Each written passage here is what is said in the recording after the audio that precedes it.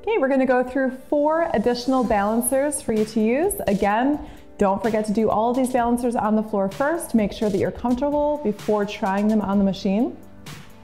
We're gonna start with a march in place. So you wanna make sure on each of those marches that you bring your knees nice and high. And you can move those arms for extra movement, okay?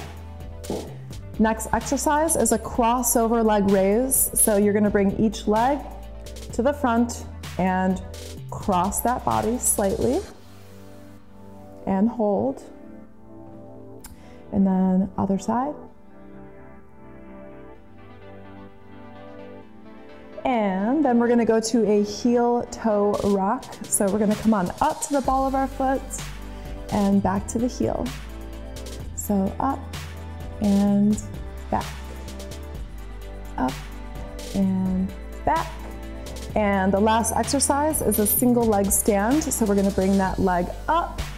The goal is to get it right here so it's your thigh is parallel to the floor, and we're gonna hold.